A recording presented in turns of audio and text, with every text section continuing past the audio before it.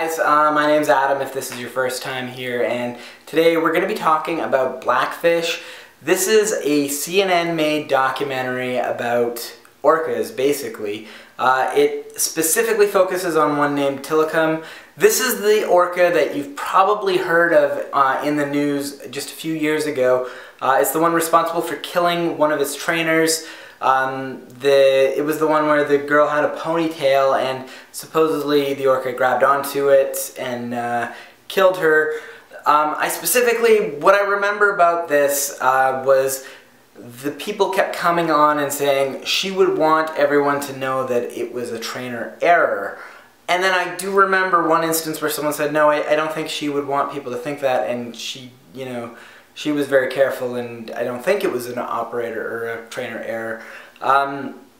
With that said, this movie does focus on that whale, but it also exposes just how terrible the conditions that these orcas have that they're living in. They're living in this captivity.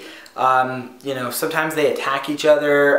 There's footage of, the whales bleeding and being cut up because they attack each other.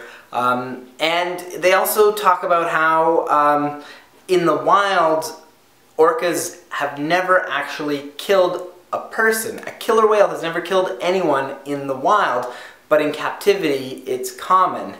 That fact alone blows my mind. I actually had to look it up, and it turns out that, yeah, killer whales have never actually killed someone out in the wild. Which, like I said, it blows my mind.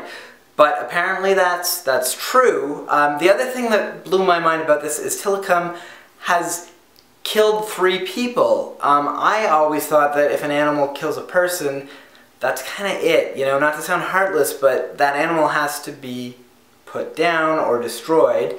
And, I know it's a whale, but, in this documentary they do mention that these whales are worth millions of dollars, and it is kind of disturbing that this company may have kept this whale alive because of the cost, despite the fact that it has killed an employee and then killed another employee and then killed another one, even though they are of different companies.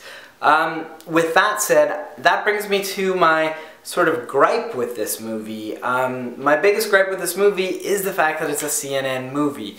SeaWorld has come out, and SeaWorld's response to this movie was to say that it clearly exploits death, and the people featured in the documentary are severely misquoted. There's another documentary entitled Death Grip that came out in 2007, was made by CNN as well. The exact same criticism in that movie. It exploited the death of professional wrestler Chris Benoit and severely misquoted some of the people in it, specifically John Cena.